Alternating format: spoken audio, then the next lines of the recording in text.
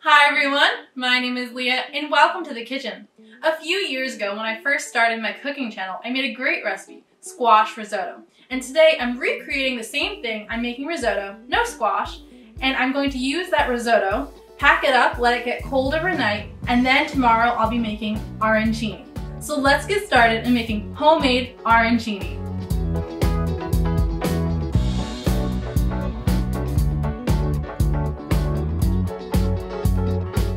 For this recipe, I will start by making my risotto. So I need some arborio rice, minced garlic, an onion, Parmesan cheese, chicken stock, a dry white wine, this happens to be a Sauvignon Blanc, salt, black pepper, and some butter. And then, to make the actual arancini, I'll use some flour, eggs, breadcrumbs, Gruyere cheese to go in the middle, and then on the side I have some tomato sauce for dipping and serving. Begin by chopping and finely dicing one small onion. Grate some Parmesan cheese. Pour 4 cups of chicken stock into a pot, followed by 2 cups of water rinsed from the stock container. Turn the stove on medium and bring the liquid to a low simmer. Add 2 tablespoons of butter to a sauté pan, followed by all the diced onion. Turn the stove on medium heat, allow the butter to melt, and sauté the onion until it is soft and translucent. Add 2 teaspoons of minced garlic, and stir and sauté for 30 seconds. Add in 1½ cups of arborio rice, stir to coat with butter, and cook for 1 minute. Pour in ½ cup of dry white wine,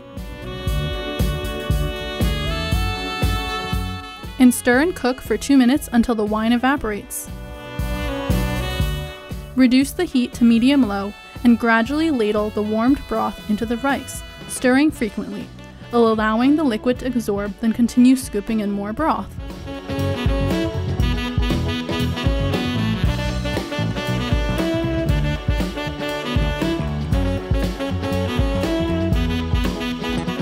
Season with some salt and black pepper to taste.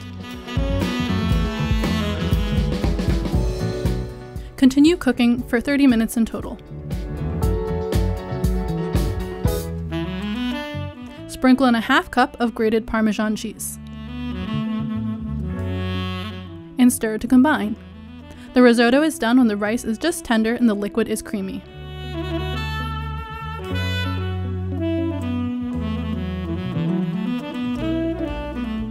Package the risotto in a container and place in the fridge to cool overnight.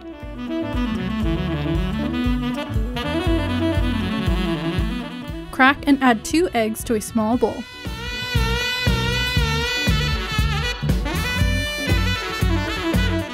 And scramble them together with a fork.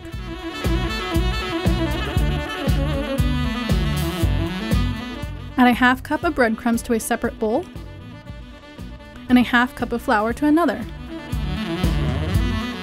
Cube up some Gruyere cheese into 1/4-inch size pieces.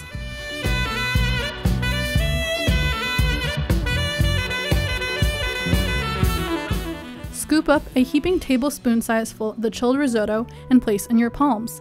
Gently flatten it and place a piece of the cheese in the middle of the rice. Use your hands to shape and roll the rice into a ball, completely encasing the cheese. And then place the rolled ball onto a separate plate. Continue scooping some risotto, filling the center with cheese, and rolling the rice into a ball.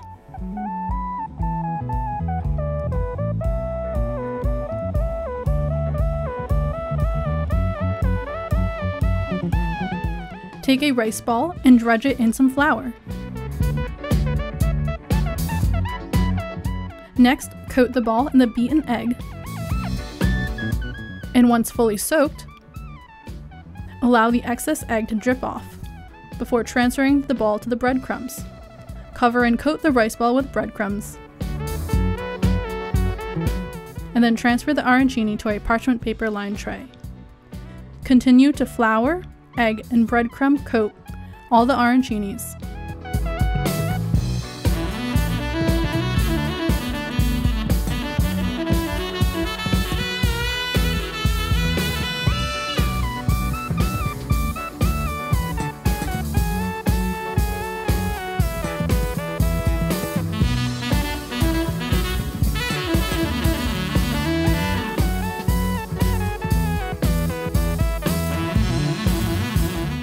Bake the arancini in the oven at 350 degrees Fahrenheit for 20 to 25 minutes.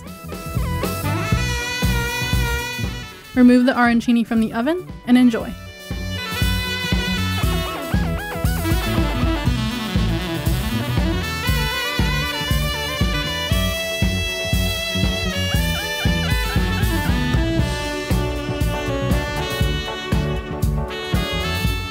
Thank you for joining me in making this baked arancini. I can't wait to enjoy a fresh arancini rice ball with a side of tomato sauce.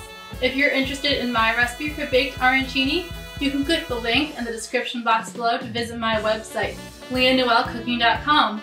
There you'll find all my recipes written out, photos, videos, and more. If you like this video, please be sure to give it a big thumbs up and hit that subscribe button for more delicious recipes.